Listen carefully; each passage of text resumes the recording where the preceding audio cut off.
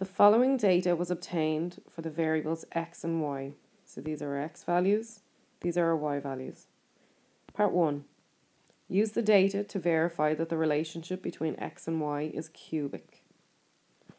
So the changes in the y values for constant changes in the x values are 5, 9, 25, and so on, which are not constant. So basically, to get from -4 to 1, we're adding 5. To get from 1 to 10, we're adding 9. To get from 10 to 35, we're adding 25, and so on.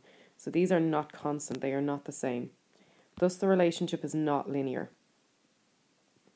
The changes of the changes are 4, 16, 28. So that means the difference between the differences, or the second difference. So to get from 5 to 9 is a difference of 4. To get from 9 to 25 is a difference of 16. And the next difference would be 28, which again are not the same, they are not constant. Thus, the relationship is not quadratic. So if the second difference was the same, or the change of the changes was the same, we would say that it was quadratic. This is not the case. Now we need to find the difference between the second difference. So the changes of the changes of the changes are 12, 12, and 12. To get from 4 to 16 is a difference of 12, from 16 to 28 is a difference of 12, and so on, which are constant. Thus, the relationship is cubic. So basically, the third difference is the same, so the relationship is cubic. Part 2. If y equals ax cubed plus bx squared plus cx plus d, find the values of the constants a, b, c, and d. So we have y equals ax cubed plus bx squared plus cx plus d. So if we start off with our point 0, minus 4, so our x value of 0, a y value of -4. If we were substitute in 0 in place of each of those x's, we would have a times 0 cubed, which would just be 0, b times 0 squared, which would just be 0, c times 0, which would just be 0, and we would be left with d. So we would be substituting the y for -4, so therefore y would be equal to d, so -4 would be equal to d. So d is equal to -4. Okay, so now we're going to substitute in our x value of 1 and our y value of 1. So we're going to take the point 1, 1 and substitute it into our equation. So remember, we got the d to be -4. So we're going to have a times 1 cubed, which will just be a, plus b times 1 squared, which will just be b, plus c times 1, which will just be c. The d we swap for -4, and that's all going to be equal to 1 because we have a y value of 1. We're going to bring the -4 over the other side. It becomes +4, and 1 plus 4 is 5. So we have a plus b plus c is equal to 5. So now we have one equation in terms of a, b, and c. We're going to do the same with the second point, which is 2, 10. So we're going to swap each of those x values for 2. Remember, the d we already have to be -4. So a times 2 cubed is going to be 8a. b times 2 squared is going to be 4b. And c times 2 is going to be 2c. The d we know is -4. And this is all equal to 10. Because when we substitute in 2, we end up getting 10. We're going to bring the -4 over the equal sign. It becomes +4. 10 plus 4 is 14. So we get 8a plus 4b plus 2c is equal to 14. And then we're going to divide across by 2 to get 4a plus 2b plus c is equal to 7. So now we have a second equation in terms of a, b, and c. Then we're going to do the same with 3 and 35 because we need 3 equations because we have 3 unknowns, a, b, and c. So we're going to swap each of the x values for 3 this time and let it all be equal to 35. So a times 3 cubed is going to be 27a. b times 3 squared is going to be 9b.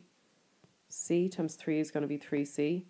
And remember, the d is -4, and that's all equal to 35 because when we sub in 3, we get it equal to 35. We're going to bring the -4 over the equal sign. It becomes +4. 35 plus 4 is 39. So we get 27a plus 9b plus 3c is equal to 39. And dividing across by 3, we get 9a plus 3b plus c is equal to 13. Now we have 3 equations in terms of a, b, and c that we're going to solve simultaneously. So again, here's our three equations that we need to solve simultaneously. So I've labelled them A, B and C. So what I'm going to do is take equation A and equation B, and I'm going to try and cancel out one of the terms. I'm going to get rid of the C's so that I have an equation in terms of A and B.